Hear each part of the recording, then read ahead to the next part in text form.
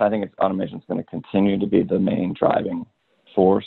And whether you say automation, I've heard a lot of people talk about AI and how that's going to change things. I don't know. To me, that's more automation as well. But it's true. You're going to need less worker bees and more people that can take the data and interpret it and run with it, and less people just, doing the rote work. That work's going to go away.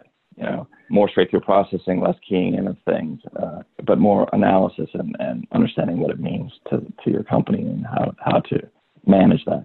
To me, that's the biggest trend. One of the things that I thought was interesting is that since I was at Merck and then at Celgene, I was a member of the NOI group. And I heard a lot of companies talk about that one of the things they were looking for in new employees was coding experience. And this is mostly like tech companies that were members of the NOI group. And I had never given this much thought, but they were saying how they wanted employees that could write algorithms and do some coding to help streamline some of their operations that they were doing. And to me, I thought it was interesting, but I felt like that's really the job of your vendors to do that sort of stuff.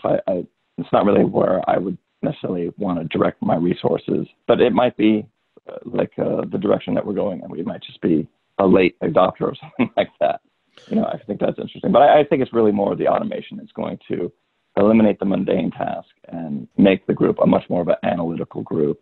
I think with things like Brexit, and this has been going on for a while, because there was the Euro crisis with Greece, possibly, everyone was worried that Greece or Italy or one of these countries was going to leave the Euro. That predated Brexit, but these are the things that are really worrying CFOs. Those are big picture problems, and they want to make sure that they understand how it's going to impact their business, and really that means you've got to reach out to the operations groups and understand what their footprint is in those markets, and I think you're viewed as even though it's maybe a more of an operational thing, having a backup plan to maybe move some stuff out of those markets or find a way to just work around the issue when it comes.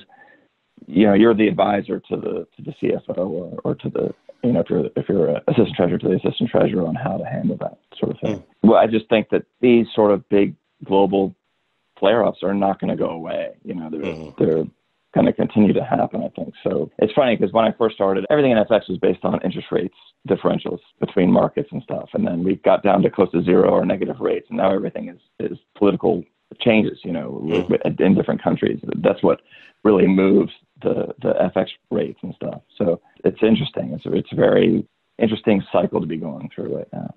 As you're working your way up, take note of who you work for and their management style. Do you think they're a good manager or a bad manager? Because you can learn from both. And I've been fortunate. I've worked for some really great people over the years, and I've worked for a couple of kind of averages to mediocre managers as well, and better managers heard of lately. And I've taken learnings from each of those, and I really try to emulate when I'm managing someone, like how would this person have handled this situation, I find that really helpful.